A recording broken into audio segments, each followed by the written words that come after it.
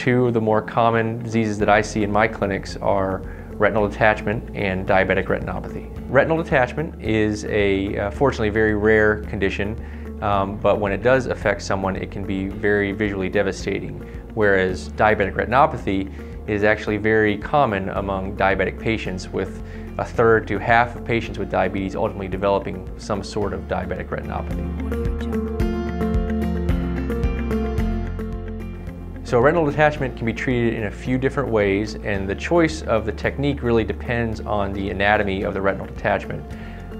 There are different techniques, some called vitrectomy, some called scleral buckle, some called pneumatic retinopexy, and sometimes use one or the other or a combination of them to treat the detachment. And it all really depends on the patient and the patient's eye and where the retinal detachment is.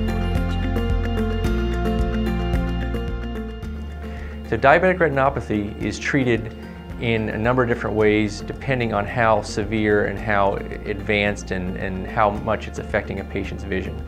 So in the early stages, we really just watch these patients, but also try to help them manage their blood sugar, because we know that the severity of blood sugar abnormalities affects how fast and how bad the diabetic retinopathy gets. Once a patient has developed some damage from diabetic retinopathy, we use different treatments such as injections and lasers to either stop the progression of the disease, and in many cases we can actually improve the process, sort of roll back the damage and improve people's vision. A macular hole is a defect in the center of the macula. And the macula is the center of your retina, which is the light sensing organ in your eye. And the macula is the part of your retina that serves your central vision for reading and recognizing faces and recognizing people.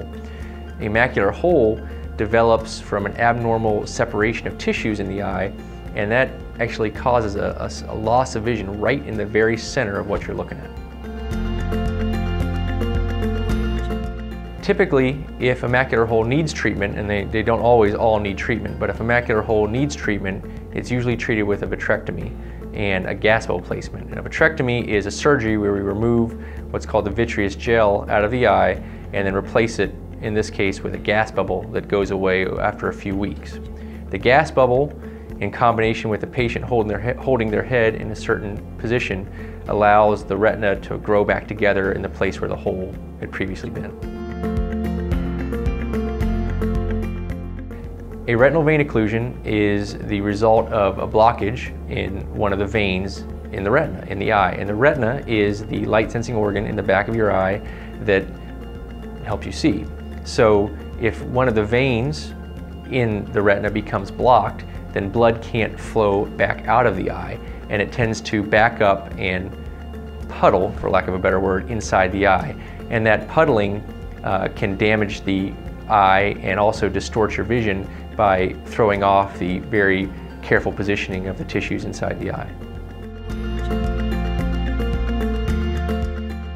So a retinal vein occlusion is treated most commonly with injections into the eye.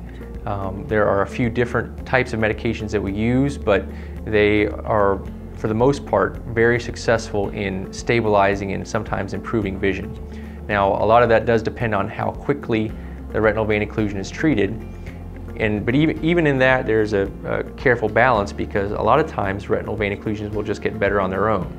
So you don't necessarily want to treat something that's going to get better on its own, but if it's not going to get better on its own, you want to treat it before it causes permanent damage.